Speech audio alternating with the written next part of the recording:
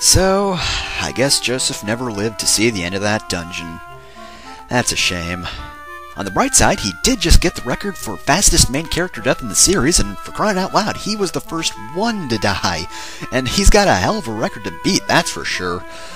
But, now that we have the Goddess's Bell, we could go to Kashuan Keep, but before we do that, I suppose we do owe it to the people of Salamand to, go and tell them that Joseph has passed away. I mean, 2 or 3 NPCs talked about him, so he must have been important, and of course he did have a daughter, so I think we need to go and tell her the truth that Joseph died in an incredibly avoidable manner. We could have just ignored Borgin completely and apparently gone around him. That's something we apparently could have done. Or we could have just left as he was telling us about how he's going to take us with him. We could have, we would have had plenty of time to make it down that staircase. But that's history, as is Joseph, and wait. You already knew? You guys already knew that Joseph was dead. Even though I am the only witness to his death, you already knew that a man in a cave miles away from here was killed before the information could have even possibly reached your brains. For crying out loud, why aren't these guys the main characters? I mean, for crying out loud, they have gossip powers so amazing, they know information they couldn't possibly know.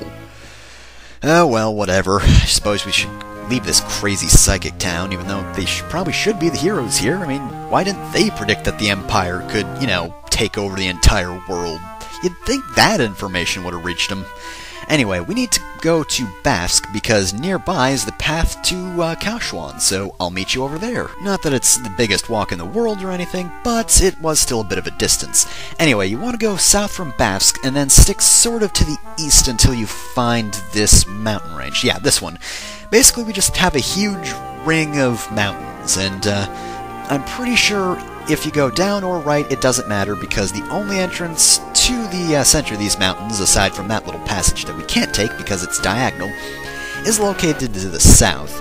Kashuan's not that hard to find, but it is hidden away a little bit, so you do be attentive. But before we do that, we actually have a little clearing right there, and that is actually important, because it's the first Chocobo Forest in the series. Coincidentally, it's also the only Chocobo Forest in this game, and here's the only Chocobo in this game. Now, Chocobos are really good because they move around the map pretty quickly, but they also avoid all random encounters on the world map, so they're very useful. Unlike certain other Chocobos, though, they can't cross rivers, like the Chocobo from Final Fantasy V. Yeah, this one can't do that. Regardless, it can still get around pretty well. It can get pretty much anywhere around the world map, really. However, it's not that useful because, again, that's the only Chocobo Forest in the game, and as such, it's more time efficient to just go somewhere even with the enemy encounters, because you have to come all the way out to this remote location just to get a Chocobo, just so you can go on without any encounters at a slightly faster pace. So yeah, it's not really that useful, but it does, of course, start the whole Chocobo trend, so there's that. Anyway, in case you were wondering why I didn't drop everything to talk about these Goblin Princes, it's because they're just as impressive as the Goblin Guards. Their stat upgrades are, well, mediocre, so they're probably going to die in one hit still, and the only thing they really have, other than that mediocre stat upgrade, I believe is pretty much just the ability to use the sleep spell, which isn't really that threatening anyway, especially if you have high magic defense, so you can just ignore those guys. Anyway, the Sunfire's right here, but of course, I think you know by now that we can't just pick up the Sunfire, because, if we could, we would have gone right here when Hilda told us about it. But we have to take the Goddess's Bell to open this door, and with that, we can now pass through to Kashuan Keep proper, and here we actually find Gordon. And because he is royalty to Kashuan, he could actually open that door without the Goddess Bell, so had he stayed in town, and, we'd met him in town, we could have just come straight here, and he could have opened the door, and we could have come straight here without getting Joseph killed.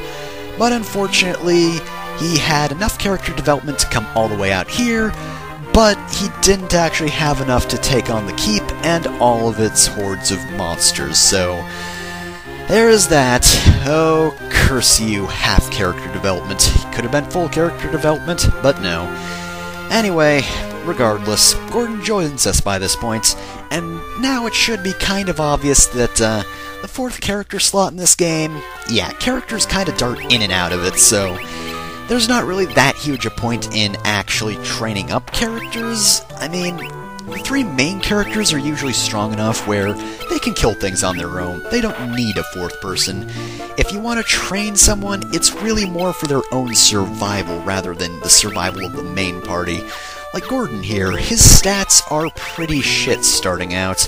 He's kind of similar to Firion in that he's more of a balanced character, you know. Min was made for white magic, Joseph was made for punching things, or axing things. That was also quite effective, I think. Gordon here can go either way. He's good with strength and magic. I'm just giving him miscellaneous spells just to clear out my inventory, really. I don't plan on really using him as a mage or much of anything, really. I mean, I could go out and train him, but honestly, there's not much of a point. He does start out very weak, but I don't really see me caring enough about him to really train him. I might do that in between parts, but who knows. Anyway, yeah, this sergeant, remember we saw him at Cement Falls, he was the boss.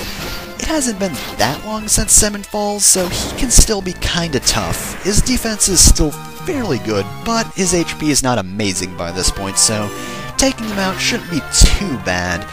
I mean, if you want to take him out fast, just use magic. Sergeants, of course, are nowhere near as bad as captains, and you should be able to kill captains by this point, so if you can kill them, you can kill sergeants. Anyway, this area, Kashuan Keep, it's decent design-wise. I think I like the Ice Cavern more than it in most ways. I mean, design, it looks decent. The art's alright. I mean, the destroyed castle is kind of a recurring motif in this game. Not necessarily for dungeons, but it is a repeated location. You know, enemies in it or not. Speaking of enemies, were rats here, stat-wise, not impressive. They can, however, cause poison with their basic attack, so be careful of that. Anyway, yeah. Design-wise, this area can be kinda cheap for, you know, reasons I'll discuss not too long later. But, we actually have some tough enemies here. These guys are actually notable. Ogres, of course, are fairly tough, just, you know, strength-wise. They can punch you fairly well. They've got some decent HP, but ogre mages are actually pretty strong in that they have a good number of spells. I believe they have Blind, Blizzard, Sleep, and Blink. So they actually have a pretty good spell list. But since it's only one of those guys in an ogre, they weren't really too hard to take down. The ogre mage, though, if it's paired up with enemies that are in front of it and, you know, decently powerful, or basically if it has a good wall, it can actually be a good support for the enemies. It's nothing amazing, but still. You know, I'm actually getting some fairly decent equipment, which kinda sucks because I went out and bought stuff for Gordon beforehand, so yeah, that was kind of a waste. But he does get some pretty good equipment. I'm fairly sure stuff like the golden equipment is actually pretty good for him. In fact, I think these actually prevent poison, the golden equipment. It might be the gold armor or the shield, but one of them does that, I think. Not 100% sure on that, though.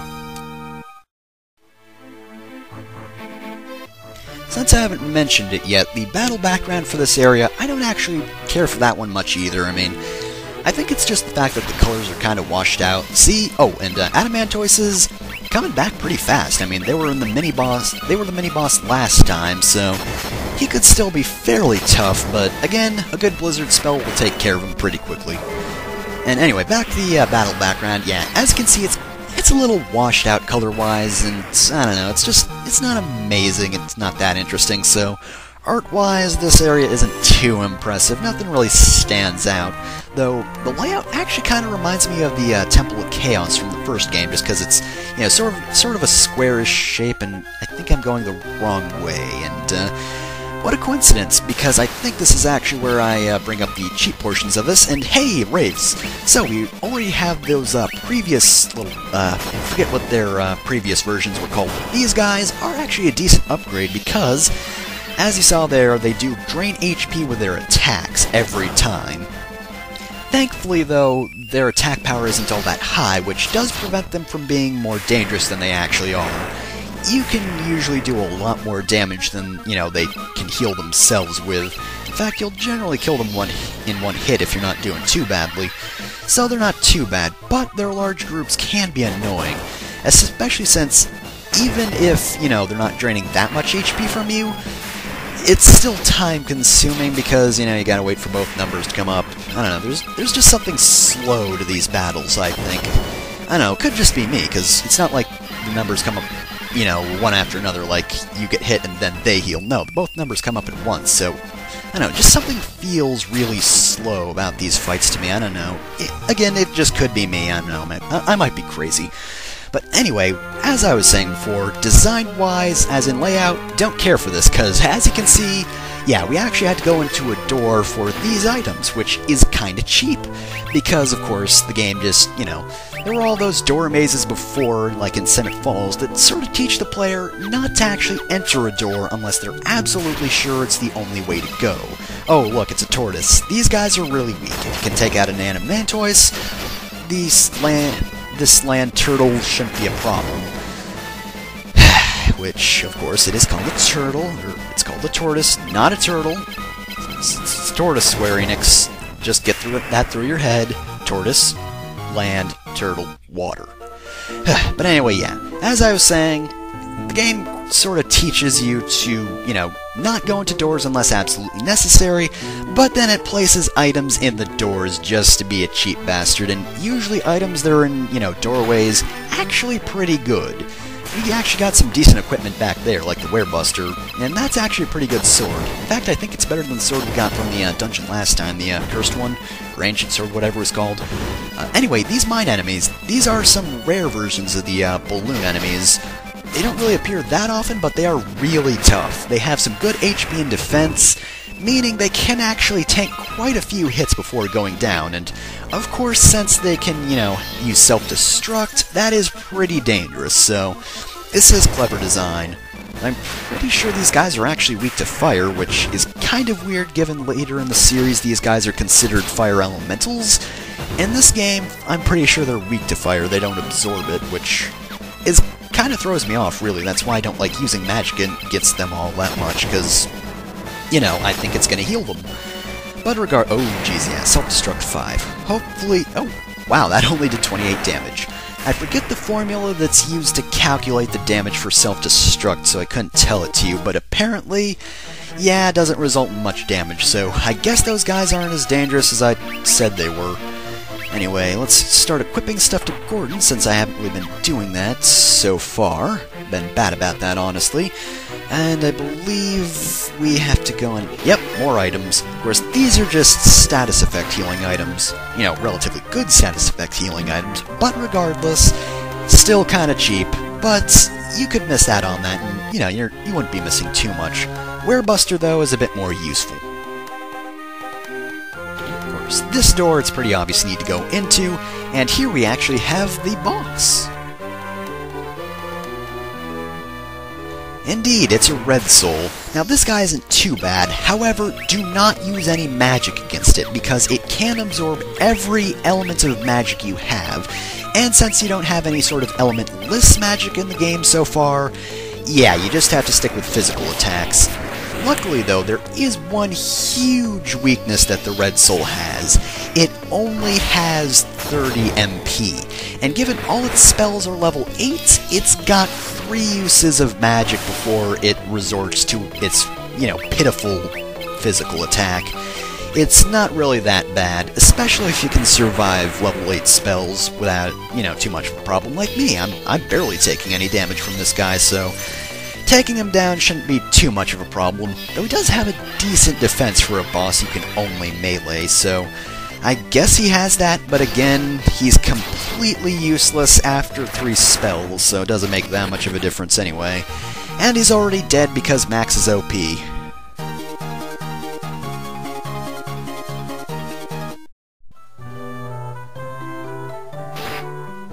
And with this, we get Edgel's Torch. Now there's no actual teleporter in this dungeon, so we're just gonna have to use the teleport spell, because I'm not walking back through this entire dungeon, because that just sounds annoying. So let's just warp out, heal Link, since this spell saps the life of its user. Should be good enough. And with this, we can go and get some Sunfire with Edgel's torch. And there we go.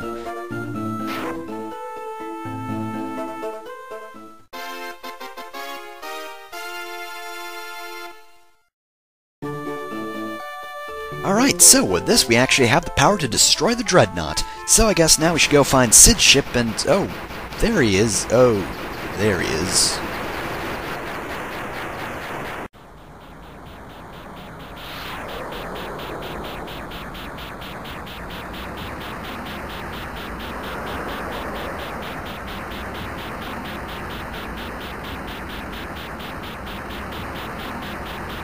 You should probably know that the Emperor really likes Star Wars.